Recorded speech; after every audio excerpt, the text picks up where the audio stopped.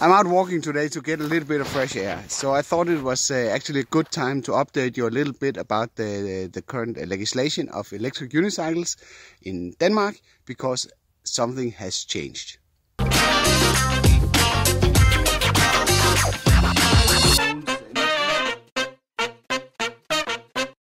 From the beginning of 2018, we don't need to be outlaws anymore. We can ride our electric unicycles in the public.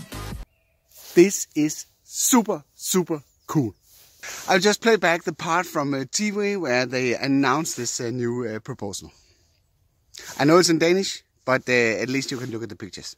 Vedtog i dag altså for eksempel, at eldrevne skateboards, løbehjul og ethjulede balancekøretøjer som Unicycles skal gøres lovlige at køre på. Det ved vi, ja. Men typisk vil alderskravet blive 15 år og hastighedsgrænsen 20 km/t. Men de små køretøjer er på vej, slår ministeren fast. Der sker en udvikling til gavn for folk, der gerne vil have de her ting. Og derfor skal vi lave nogle regler, der sørger for, at de ikke bliver brugt på en måde, så de er til gene for andre trafikanter. There's some restrictions to this new legislation. It says right now the suggestion is that the maximum speed is around 20 kilometers an hour. The weight of the unit is around 15 kilos, and the range is between 10 and 20 kilometers. I'm not sure that this starting point is particularly good, but it's a super change from not being able to ride these vehicles in public. I'm pretty pumped that now I can do this without looking over my shoulder all the time.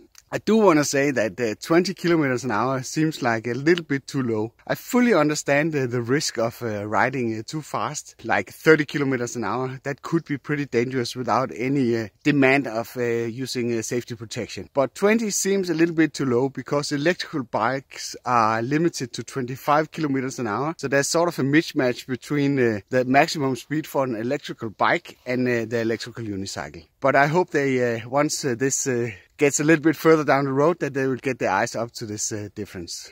Also, I think it's pretty odd that they have a maximum weight limit for the electrical unicycles, because sometimes weight is correlates directly to safety, because the more powerful unicycles, you don't have to ride them at full speed, but at least they have some extra battery capacity that will help you in case of trouble like potholes in the road, etc. As far as I could understand, this legislation is right now just a trial, and they want to evaluate this after a period of time. So there's still a possibility that they will adjust the limitations or the restrictions that has been added to these as a suggestion.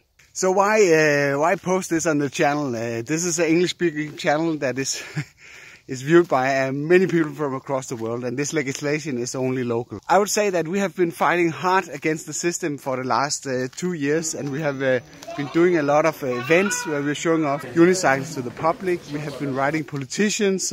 We even had one of the guys from one of the parties riding electric unicycles. So we have been doing a lot of lobby work to convince everybody that this is the way forward. So I'm pretty excited that this actually happened. I can't say that this is that we did this, but at least we contributed a little bit by showing off the technology, and it seems that the government now is open to new ways of commuting inside the city. So this is, I think it's a move in the right direction, and I also find that all of you guys living in countries with strict legislations keep trying to convince the officials that this is the right way forward. It's a new world where we have a lot of electric vehicles available, and of course they should be part of the city commuting. There's no way around this. It's just a matter of time when this will be a natural part of the city commuting.